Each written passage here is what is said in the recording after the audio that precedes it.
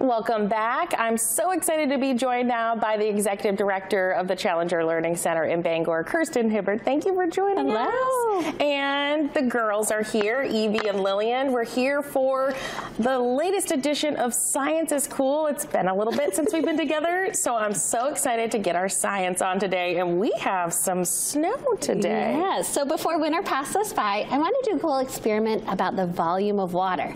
So frozen water, room temperature water, warm water, and water molecules.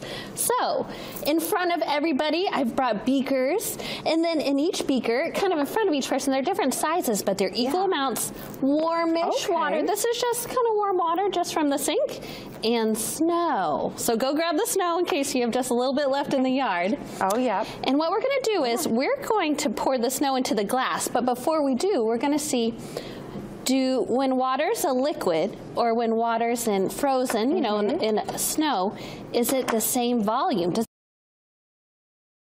So before we do it, we're going to take an estimate. So we're going to take our markers and mark where, when we add the snow and it melts and all becomes water, where we think it will be. Will it be double? So like now I have 100 milliliters.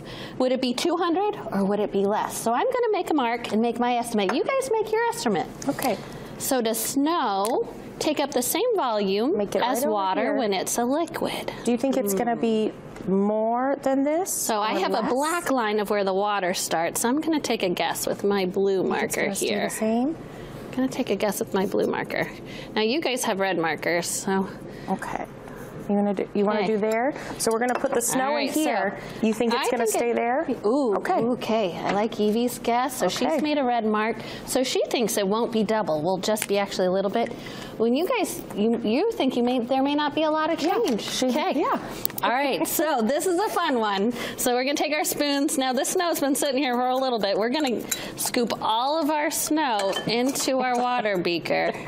Ooh, and see. Oh, there we go. I have a little bit of grass in mine. Mine came from the yard. This is legitimate snow. I can't get mine. Legitimate snow here. All right, and you can kind of almost pour it too. Can almost like you're going to pour the there snow. We go. And it can probably just plop right in. We'll kind of wiggle it. All right, let's break it up a little bit more with the spoon.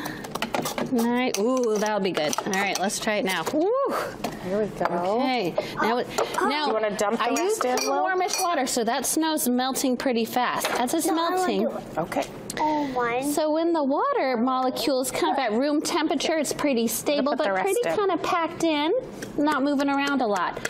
But when it's snow, it expands. The water molecules expand and kind of make a lattice pattern. And so it takes up more space. Whoa, our snow has melted pretty quickly.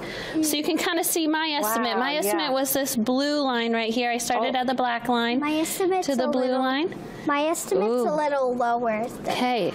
Yeah, but not much. So basically, when we added that snow, that equal parts to snow to water, it didn't go double. It actually just a little bit more. You guys had some pretty good guesses just a little bit. You can see where it is. Yeah. And where she had her estimate. That's a pretty good estimate. Yeah. So that really the cold.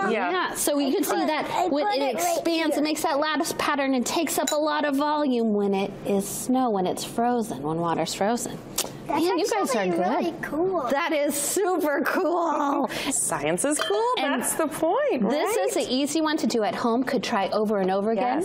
Even try a lot of different volumes. Yeah, I love this. This is great. Maybe different liquids and different kind of containers. Oh, yes. The possibilities are really endless, right? Yeah. Yes. Okay, Evie, what do you think about this experiment?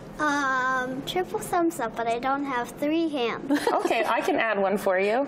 Triple thumbs up. How about you? 100 thumbs up. 100 thumbs up. Oh, this is a good one. I love it. Kirsten, thank you so much. If you'd like to see this one again and do this with your own kiddos, you can head right over to our website, click on As Seen at 4 p.m., and it'll be right there.